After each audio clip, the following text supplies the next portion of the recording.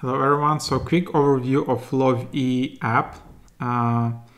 So that's the app here.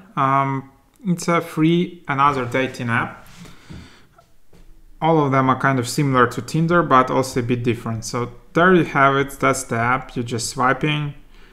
But then you have sections about me, and then you have all the descriptions and what the education, what the race, and are you drinking, smoking, and all that stuff. And then you can like or dislike. So you can just send like, for example, like that.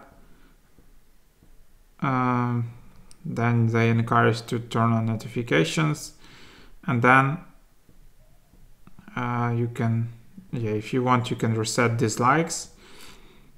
Then you have your matches, new matches and messages.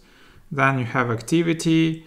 If your matches shared something, and then you have see who like you here. So people who liked you. I don't know if it's available on a free plan or you need to upgrade to premium, but that's the app basically. In your profile, in top left, you have geo settings. So you can change distance, you can change age range, you can change man and woman, you can choose to hide your profile in the bottom. But to change these discovery settings, you need to upload at least 3 photos and answer at least 3 questions. So there you have it. Then you have activity settings. And in the bottom, if you want to delete an app, you can just delete an account here. And then just tap delete an account, but also when you tap delete, you can just pause it. So instead of deleting all the data and all of that, just pause the account and then you can resume it at any moment.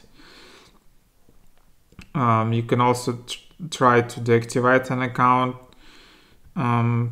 So that's that. And then regarding that, you can upgrade to premium.